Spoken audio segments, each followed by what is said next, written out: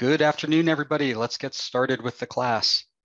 For announcements, don't forget you have pre-lab 2 this week and quiz 2 due this week. We will finish up the material needed for those assignments today. So you can stop by office hours if you have any questions about those.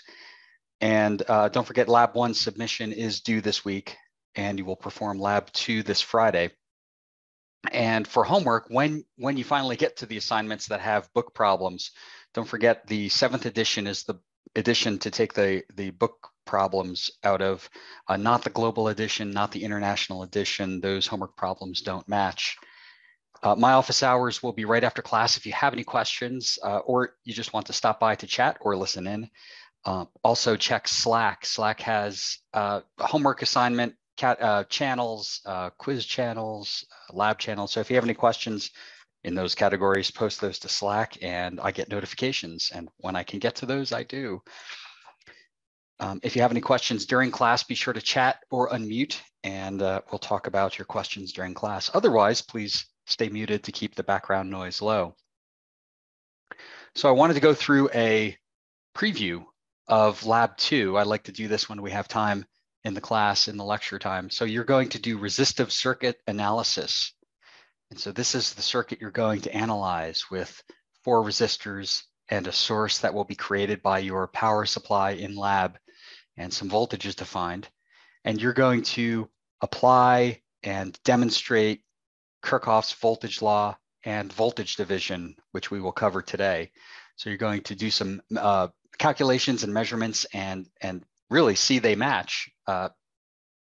And then you'll do the same thing for a parallel set of resistors where you have a source and 4 resistors. And then you will also demonstrate Kirchhoff's law, but in this case, Kirchhoff's current law and current division. You'll also design a variable voltage source that looks like this. We will talk about the potentiometer today. So if you have any questions about today's material, stop by after class. And you have some requirements. So as you turn the knob, you'll see, of the potentiometer, your output voltage should change within the range described here, okay, from 1 volt to 2 volts. And so this is what you have to do. You have to design for your pre-lab the circuit that does this. There is guidance in the pre-lab to walk you through this. And so, again, if you have any questions, stop by after class and I'd be happy to talk about this. Okay. So what we will see today is that, and I just want to point this out early, this will apply to your lab, is that you're going to take that potentiometer device and for analysis purposes, replace it with 2 resistors.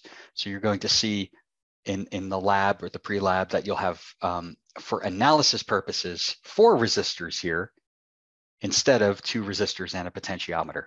This will make more sense during today's lecture. So let's dive into that. And again, if you have any questions, let's talk about it during office hours. And I'll stick around until your questions are exhausted.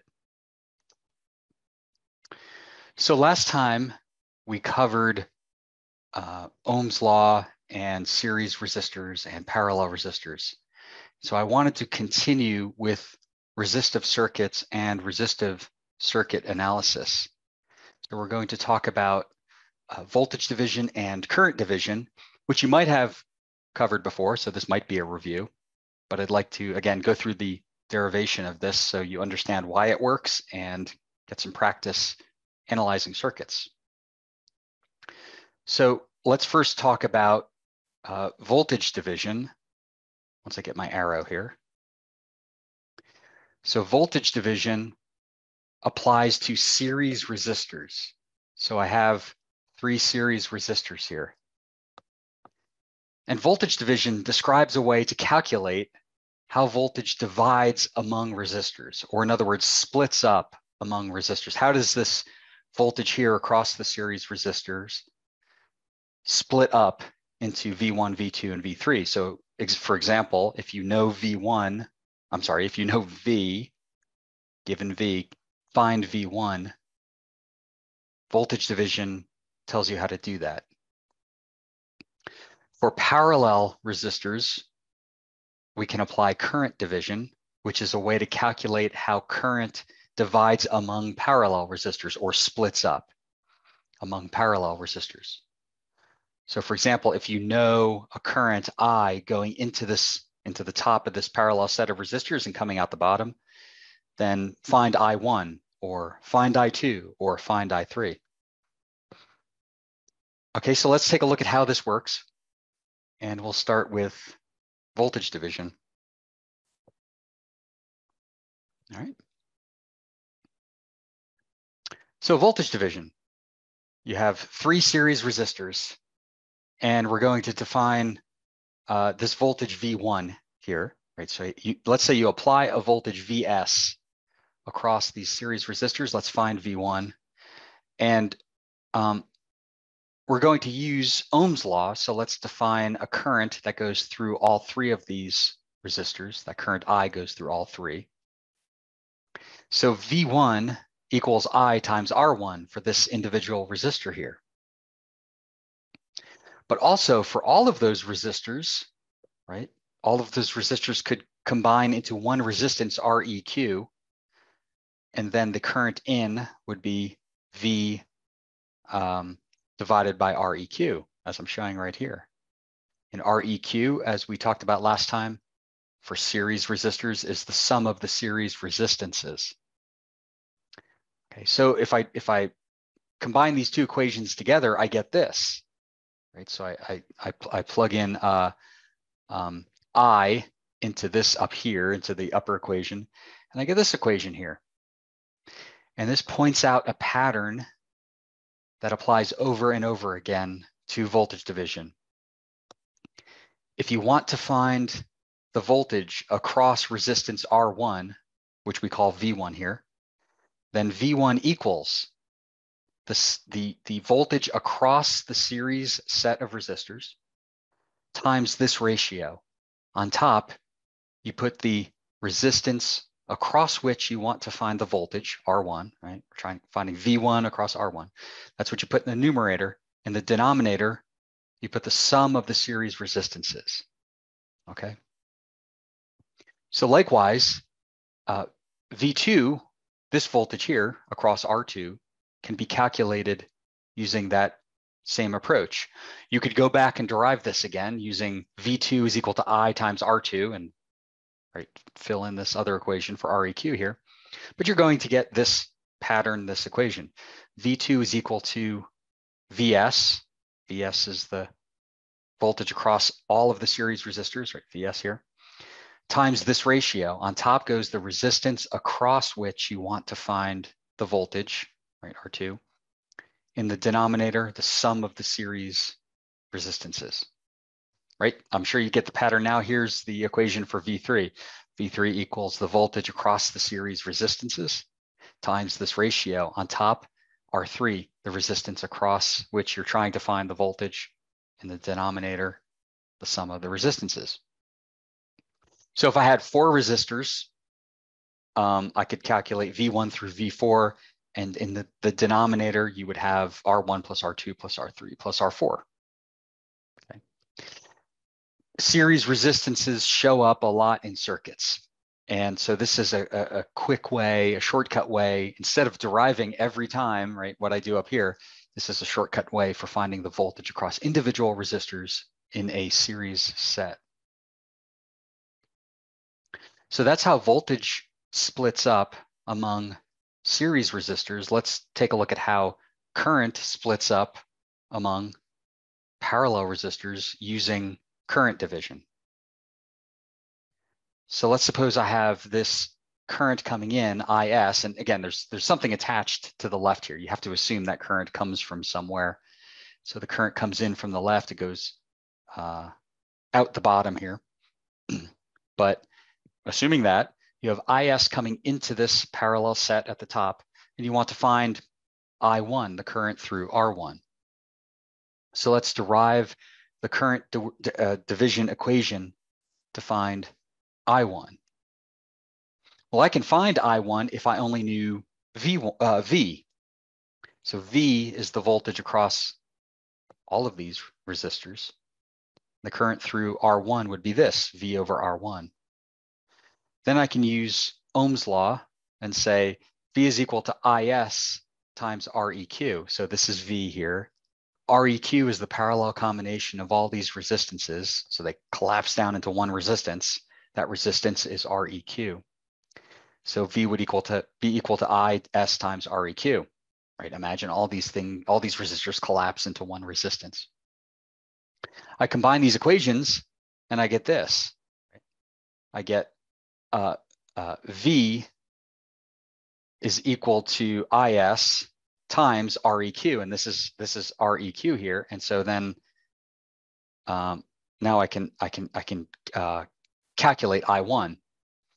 I1, is equal to IS, right, times REQ, which is, well, this without the 1 over R1. The 1 over R1 comes from the Ohm's law equation for I1.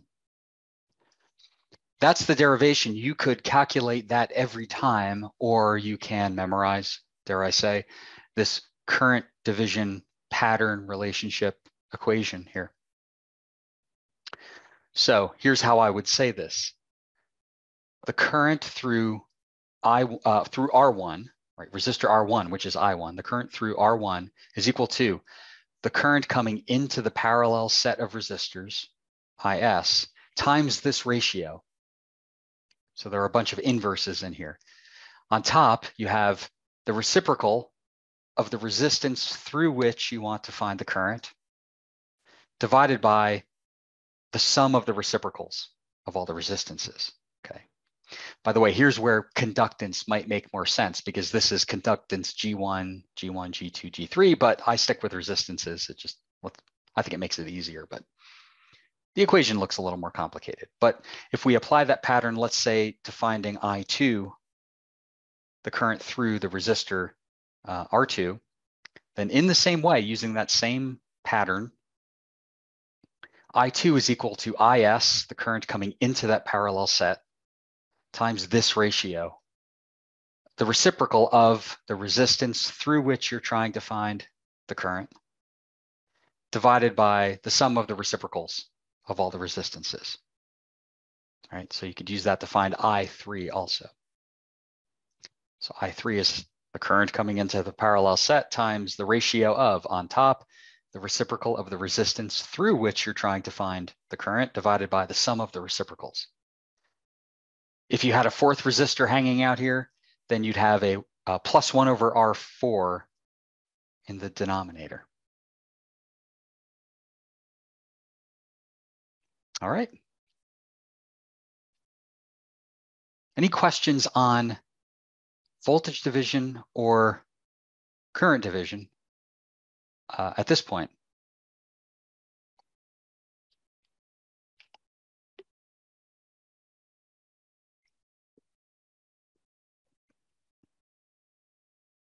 Okay, nothing heard, nothing seen in the chat.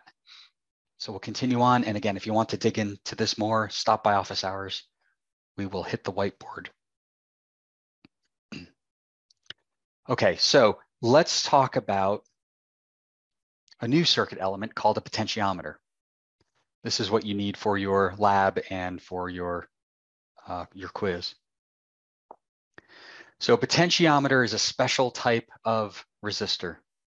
A potentiometer, or sometimes called a pot, is a 3-terminal adjustable resistor. Some examples of what they look like physically are these.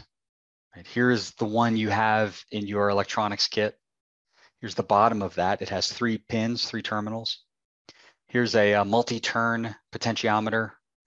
Here's another style of potentiometer where you can turn the screw. This is the screw right here that adjusts the resistance. Okay, this right here is the knob on top. You can turn that without a screwdriver on your potentiometer. Here's one that looks sort of like a volume knob. It has a knurled shaft on it, so you could put a knob on it. So this is sort of like an adjustable potentiometer that might be a volume knob in some device.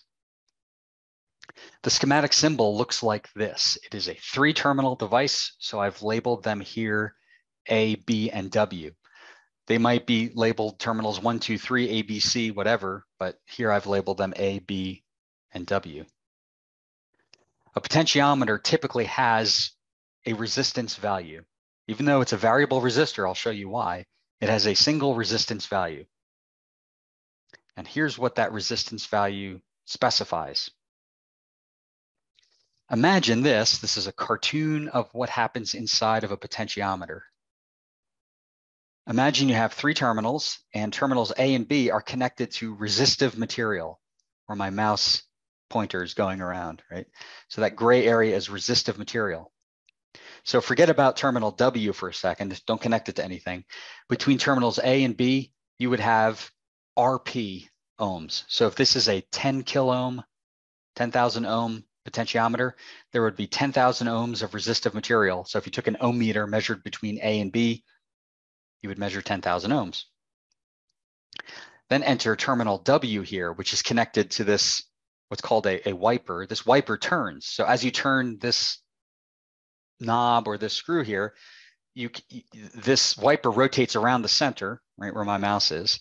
And so that contact point where the wiper meets the resistive material, it can be moved to any position along that resistive material. The wiper is a conductor. It's metal. Assume it's a perfect conductor. So this resistive material is laid out on this device such that, let's say, the resistance is proportional to the length along that arc. So if I measure resistance between 10% of the arc, I'll only have 10% of the resistance value. If I measure along the whole arc and I get 10K ohms, if I measure along half the arc, I get 5K ohms. If I measure along 5% of the arc, I get 500 ohms. Okay, so resistance is proportional to the length of the resistive material that we're using here. Let's go ahead. Is the resistance adjustable from 0 all the way up to the specified value? It is, in fact, and we'll take a look at this, but if you just look at terminals A and W, for example, forget about B, just don't connect it to anything. Then as you turn the potentiometer knob or screw, you could adjust the resistance between A and W between 0 and RP. That's right. The way we could express that, well, is like this. Let's say we have a 10K ohm potentiometer. Here's the cartoon redrawn. Here's the schematic symbol just with a value. You can envision the resistive material between A and W as being one resistor, and between W and B as being a second resistor. Okay, so that would look like this. So between A and W is resistor R1. Right? This resistance here in this wiper position. R2 between W and B is this resistance right here. So that's going to adjust, right? As you turn the knob, R1 and R2 change. One thing that always happens though is R1 plus R2 always equals RP. So the whole length of this resistive material, let's say it's 10K ohms, then if R1 is 4K ohms, then R2 must be 6K ohms. They always have to add to the total resistance of the potentiometer, just because physically the way it's laid out there. Now, to make this mathematic so that we can write some equations, or algebraic, I'm going to define T to be the fraction of the full turn range, 0 to 1. So here, if I turn the wiper all the way to the left, we'll call that T equals 0. It's just a parameter that describes the fraction of the turn range. If I turn the wiper to 1/3 of the full range, then let's call that T equals 1/3. Halfway, T equals 1/2. And if I turn the wiper all the way to the right so that it's touching the B terminal, that's T equals 1. This is not universal. Turning all the way to the left is not always T equals 0. It might be turn all the way to the right, and that's T equals 0. So it depends on the potentiometer. I'm just using this here as an example and showing that you can parameterize the turn percentage as T so that we can write some equations. Okay, so if I have, the wiper here, let's say that's 1/3 of the way around, then 1/3 of the resistance is between A and W. So it'd be like 3.33K, right? And the rest of the resistance between B and W is 6.667K. To write that equation, we could do this. This is how you write an equation for R1. That would be 10K times what? 1/3 at this position, right? And that's for R1, and R2 would be 10K times 2/3, which is 1 minus 1/3. Okay, that's where this comes from. So I think actually looking at it and understanding it's easier than understanding the equations, but we want to represent the value with equations here. Let's do a table. Let's create a table. Here's the fraction of the turn. So resistance R1 would be 0 because W would be connected directly to terminal A, and the rest of the resistive material would be between W and B. So R1 would be 0, R2 would be 10K. If I turn the potentiometer to 1/3, I'd have, as I mentioned, 3.3K for R1, 6.6K for R2. Halfway, both resistances would be the same. Turn the knob all the way to the right in this drawing, and I would have all the resistive material between A and W. So you'd get 10K for R1, 0K for R2. Okay. So that's a potentiometer. That's how it works. We'll talk a little bit on the next slide about how to apply this to a variable voltage reference and application of this. So someone asked on the chat, why is terminal B needed if W just completes the circuit right at that end anyway, right? So first you're assuming that the user is going to adjust this. So you know, if W is turned to the full resistance value, you don't know it's always going to be that case. There are some cases where you don't need to use all three terminals. If you just need a variable resistor, one way to make a variable resistor, there's a different way in your quiz, you're going to take a look at that. One way is to just use terminals A and W, and as you turn the knob, the resistance changes between A and W, and that works just fine. 3 terminals are needed for what I'm going to show you on the next slide. So if you want to create a variable voltage reference, for example, you can do that with a voltage divider that is adjustable. So let's create an adjustable voltage reference using a potentiometer as a voltage divider. So here is so I'm going to use all 3 terminals here. I need all 3 terminals here. I've taken a 12-volt voltage source. I've applied it to the end terminals of the potentiometer. And I'm going to call the output voltage that I want to create the voltage between the wiper and the bottom terminal of the potentiometer here. Now remember, and this is what I said, right, as a preview during your lab preview, that you're going to split this potentiometer up into 2 resistances, just like I did on the last slide. Okay. So here I've done that. So these 2 resistances here are really the resistances internal to that potentiometer. For analysis purposes, we can do this. Okay, so this is an equivalent circuit diagram. Now, let's apply voltage division. I have a voltage of 12 volts applied, Vs, applied across the series pair of R1 and R2. If there's nothing connected to V out, or otherwise if there's very little current coming out of this terminal here and into the bottom, I can assume these resistances are in series, right? Any current that flows through R1 also flows through R2. In this diagram, those resistances are in series. So I can use voltage division to calculate the voltage across one of those series resistors, R2.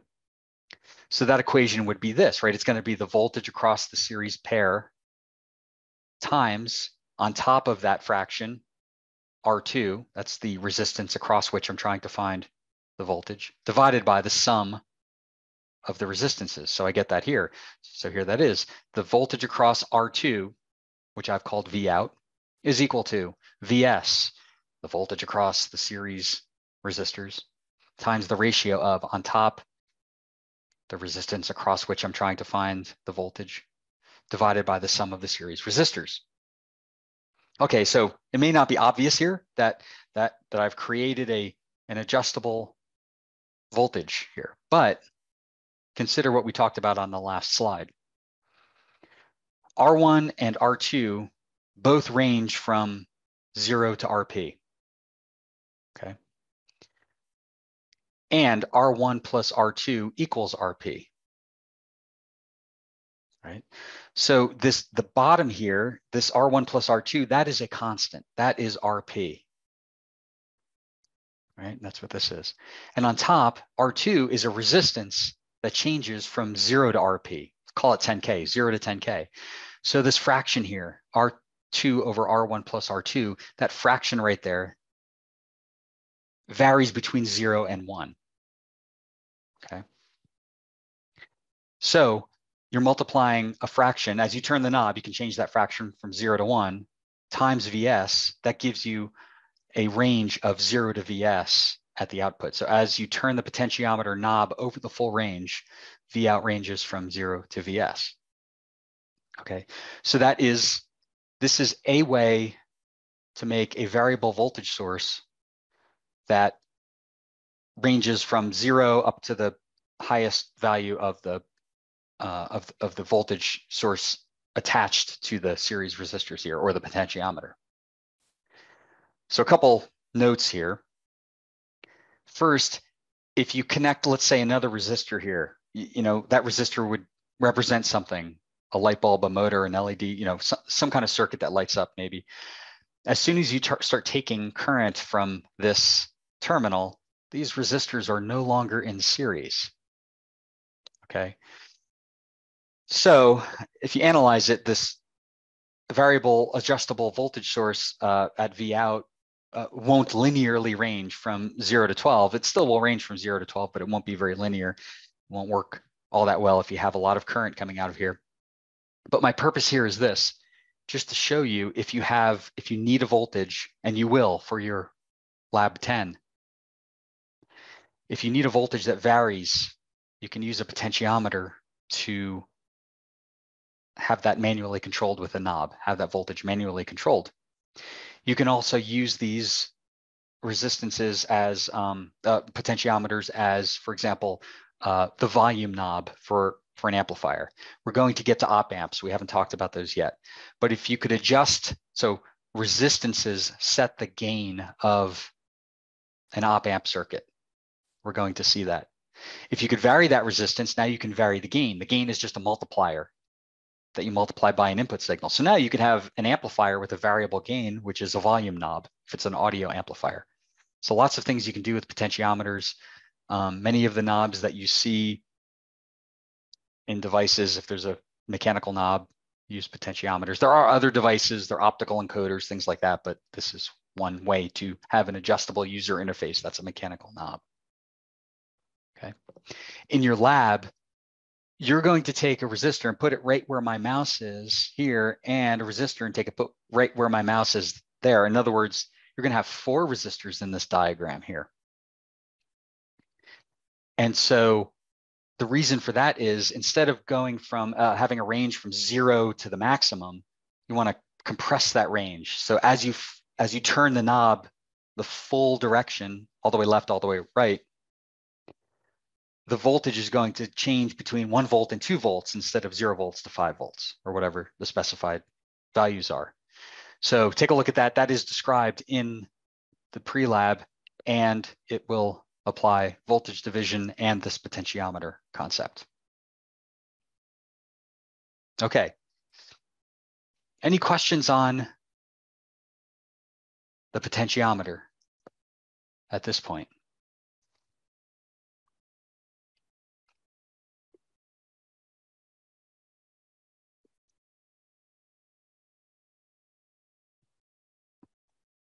Okay. Again, stop by office hours, and as things sink in, we can discuss those also. So let's try, let's do a clicker question then. So break out your clicker app.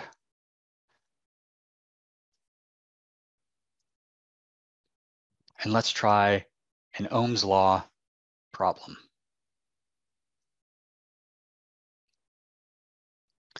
So we have a circuit with circuit element A. You don't know what it is. Could be a subcircuit, but you do know that current IA goes through element A in that direction shown.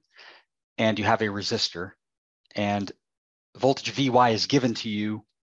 The polarity is defined. So what is Vy? Find Vy.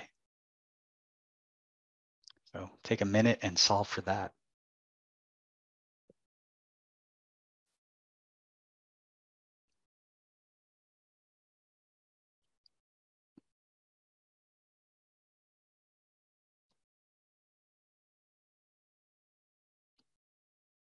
And this is where I mentioned be careful with the signs, right? You have to draw the reference direction of the current for Ohm's law into one of the polarities. One of the polarity markings, I should say.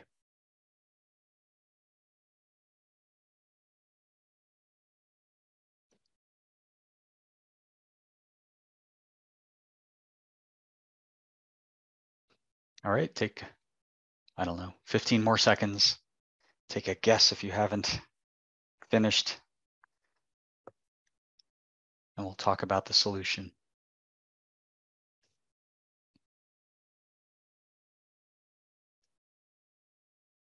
Okay. All right, so I have 4 amps in the direction shown, and that arrow is pointing into the negative side of Vy. I really want an arrow that points into the positive side of Vy. So I need to have this arrow here. Or I could flip Vy. I could flip the polarity of the voltage and call it negative Vy. Either way will work, but I chose to flip the current direction here. So instead of 4 amps into the negative side, I have negative 4 amps going into the positive side. Okay, and so now I can apply Ohm's law of Vy equals I times R with I and R as shown, and I get negative 48 volts. Okay, any questions on that?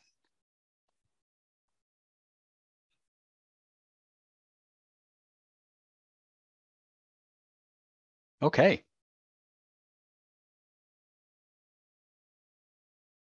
Then let's move on. So depending upon what physics class you took, and maybe you took another intro circuits class, or maybe you saw this in some kind of engineering intro class. Depending upon what class you took, that may have been review up until this point, right? So Ohm's law, KCL, KVL, maybe voltage division, current division.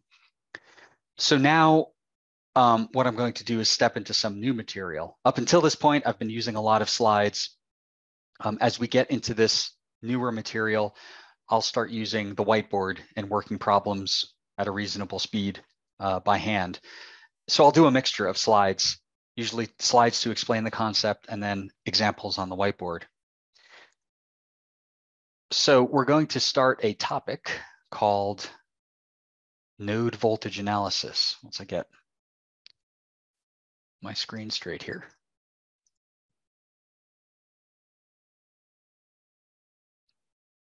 Okay, so let's talk about node voltage analysis. To talk about node voltage analysis, we have to talk about node voltages. So I will define node voltages, and then we will use those node voltages in a process to analyze a circuit.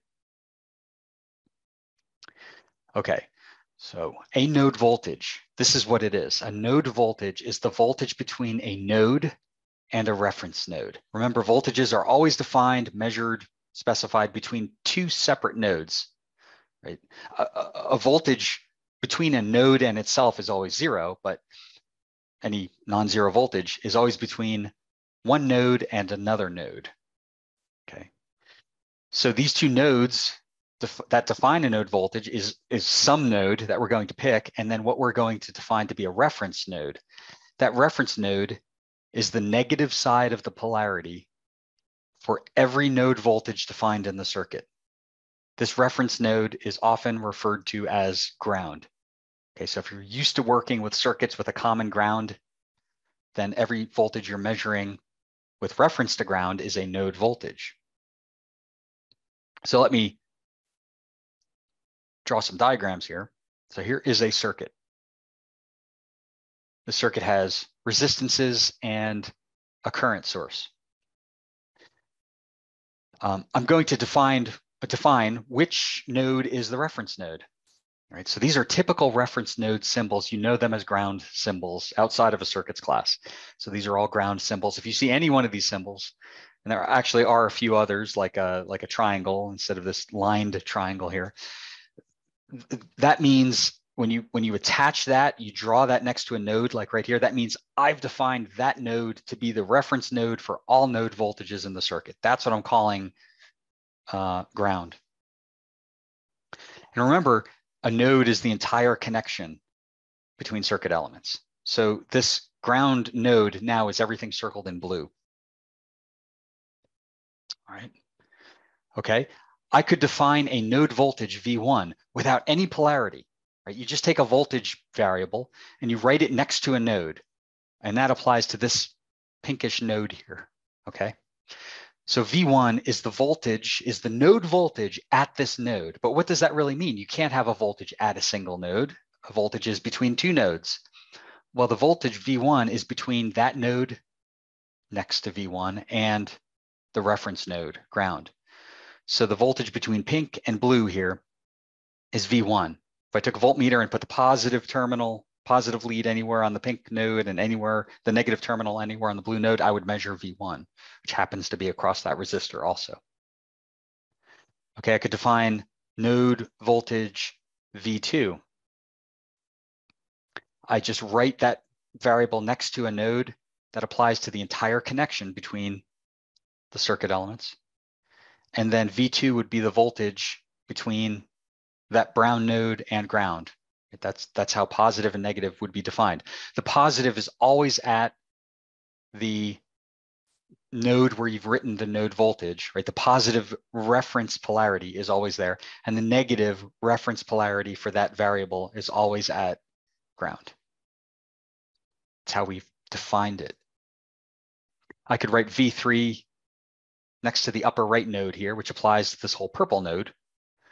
And then V3 would be between that purple node and the blue node. The negative sign for node voltage is when you do write the polarities, if you do write the polarities, the negative sign is always at ground. And the positive sign is wherever you've defined the node voltage. Okay, so think of it this way. The reference node is where you would connect the black lead, the negative lead of your voltmeter. Okay, and the non-reference node, or where the node voltage is where you connect the red lead of your voltmeter. So if I wanted to measure a node voltage, this is how I would connect my leads. So the node voltage is the voltage between those two nodes. Okay, so if I want to measure V1, I do this. Put a voltmeter there, connect it between these two nodes. If I want to measure V2, I do that. Right. And if I want to measure V3, I do that. So that is just a node voltage definition. We haven't analyzed anything yet, but we need to understand this definition to do node voltage analysis. Okay.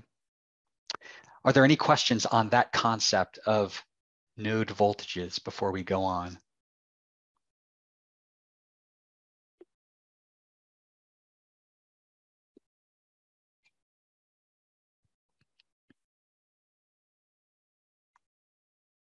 All right.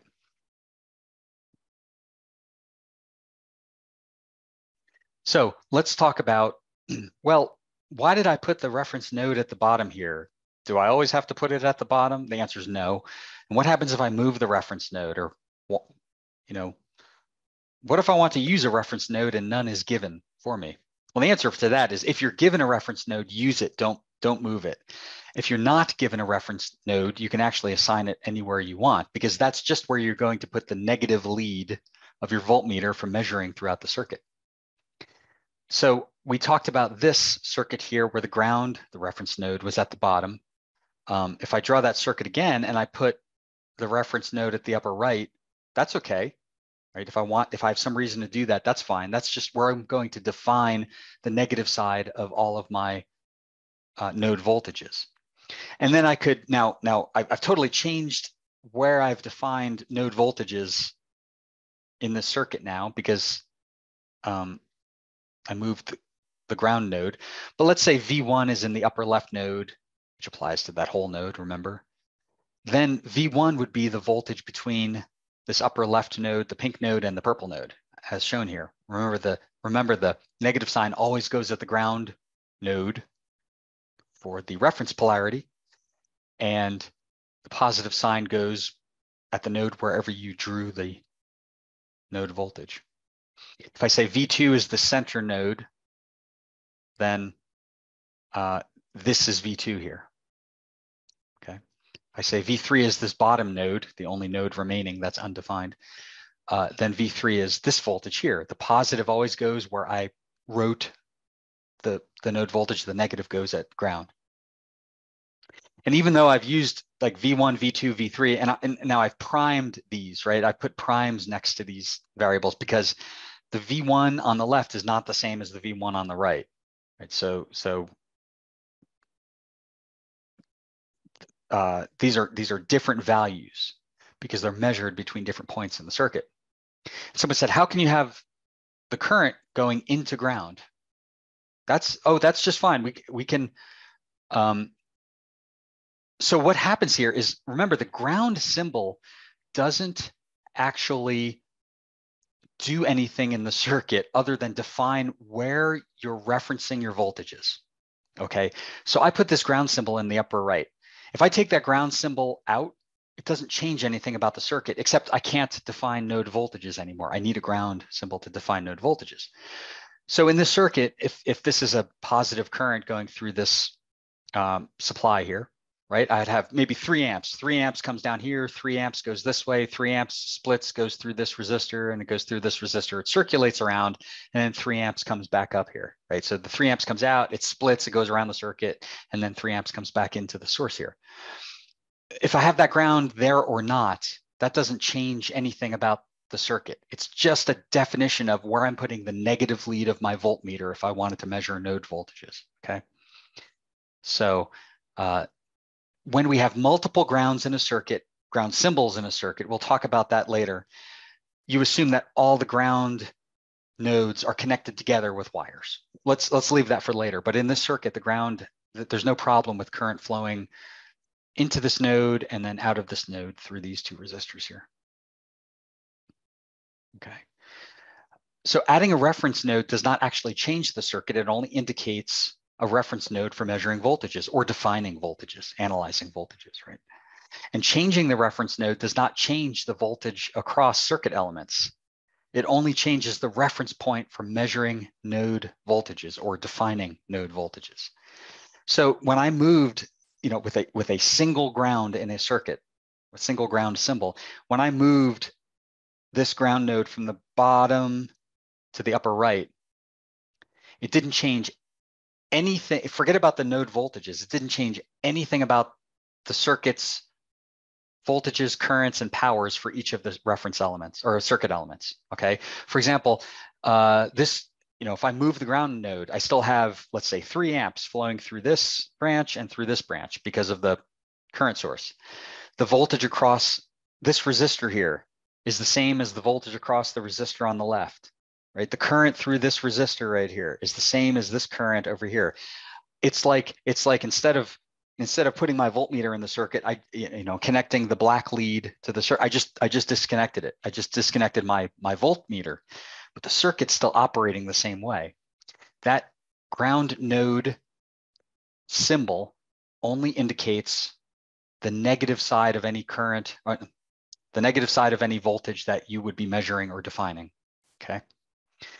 So that's important. We'll work with that. I think you'll see that as you work some problems. Okay. Any other questions on this concept of a node voltage and the reference node?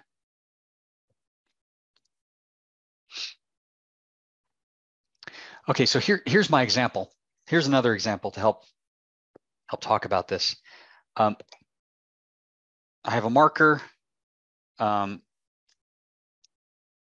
I have a red and a black marker, right? What's the altitude of this red marker, right?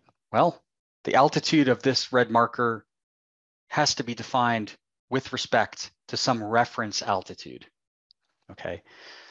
Many times we'll use mean sea level, MSL, mean sea level as a reference. So this marker is about 5,100 feet above mean sea level right now, okay?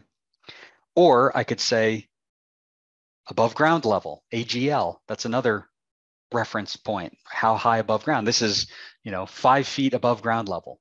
So the altitude of the height, right? The altitude of this marker depends on the reference used to define it. So I can have, I can have the red marker reference to this black marker, 1 foot, or I could have the red marker, again, reference to the black marker, -1 foot. So I'm not moving the position of the red marker. I'm just changing the altitude reference plane, the reference position against which I'm comparing the height. Okay, so just like voltage, just like altitude or height needs 2 points to measure, so does voltage. All the ground symbol says is that's my reference right there, right? So, all right. So let's talk about calculating other circuit variables using node voltages. So I'm going to go down this path here where I'm going to do 2 things. Once you, as I say here, after solving for node voltages throughout a circuit, you are only 1 or 2 steps away from all other circuit variables, right? Once you have all the voltages, you can calculate powers and currents. That's one reason I want to show you this. The other reason is this is going to be a step in the process of what we're going to call node voltage analysis. So let's take the circuit. Let's define, let's call this resistor R1 here. Let's call this node voltage V1, where this is ground at the bottom. I've defined that. V2 is the voltage, node voltage of the center node here. Okay. And I'll define a voltage and a current I'm going to call Vx and Ix. And let's suppose I want to find Ix and I want to find Vx, maybe as an intermediate step. So once I have V1 and V2, I know their values. I'm going to show you that I can calculate Ix and Vx really easily. Let's break this out of the diagram a little bit. And so this is still connected in the circuit, but I want to focus on this resistor and the ground node. Okay, so here are the here are the 2 variables, the voltage and the current. Let's figure out what Vx is. Now, if I write the polarities for V1 and V2, these are the polarities and the 2 points between which those are defined. Right, here's V1, here's V2. I can write a KVL equation to find Vx. Let's say I know V1, I know V2, I want to find Vx. I could say, we'll start here, minus V1 plus Vx plus V2 equals 0, and I can write that KVL equation. So knowing V1 and V2, I can find Vx. And knowing Vx and using Ohm's law, I can find Ix, and I can replace Vx with V1 minus V2, and I get this. This is going to be an important equation. Next time we will use this, I'll remind you of this, but here's the pattern here that you'll see. The current going from V1 to V2, or right, node 1 to node 2, through resistor R1 is V1 minus V2 over R1. That pattern is going to show up over and over again. Okay. Now I can define a variable, let's say Vy, with the opposite polarity here, and define Iy going the opposite direction, just to work this out with the opposite reference polarity in the reference direction going the other way. I can break this part of the circuit out, assume it's connected still, but I just want to concentrate on this. I write in my variables. I define V1 and V2 just as I did in the upper right here. And I can write a KVL equation to find Vy. right? So minus V1 minus Vy plus V2 equals 0. There's my KVL. I can solve for Vy. So if I know, again, if I know V1 and V2 and I have Vy defined, I can find it. Using Ohm's law, I can find Iy, right? And I can substitute in V2 minus V1 for Vy, and I get this. So the big takeaway here is this. For current, for finding current, we're going to use this. If I want the current going from, I'll call it V1 to V2 through a resistor, that current is V1 minus V2 over R1. If I want the current going from V2 to V1 through that resistor, then the equation is V2 minus V1 over R1. Now I have currents pointed in the opposite direction. How could that be? Well, one is the negative of the other, right? We already know that. If you switch the reference direction, you just write a negative sign, and Ix equals negative Iy, so that works out. To finish my point here, when we know node voltages V1 and V2, we can solve for the currents. We could solve for voltages that aren't node voltages, right? This Vx is not a node voltage. It's not between a node and a reference node, but we could solve for it using node voltages. And we can also solve for power. So if I know Ix and I know Vx, I can solve for power. So like I said, you're always, once you know all the node voltages, you're like 1 or 2 steps away from knowing every other value for every other circuit variable, okay? All right, so I'm gonna quit here. I've hit the wall on time, passed it by a minute, so let's end here. In closing, don't forget pre-lab 2 is due, quiz 2 is due this week. Stop by office hours if you have any questions. Lab 1 submission is also due. Homework is out of 7th edition. I'll stop saying that soon, but I just want to make sure everybody knows that. Join the Slack page if you haven't yet. You can ask questions about the more complicated homework problems as we get there. I hope everything's working out well. If anything isn't, please let me know. I'll start office hours in just a few seconds. So if you'd like to stick around, please do. If not, I will see you next time. Have a great night.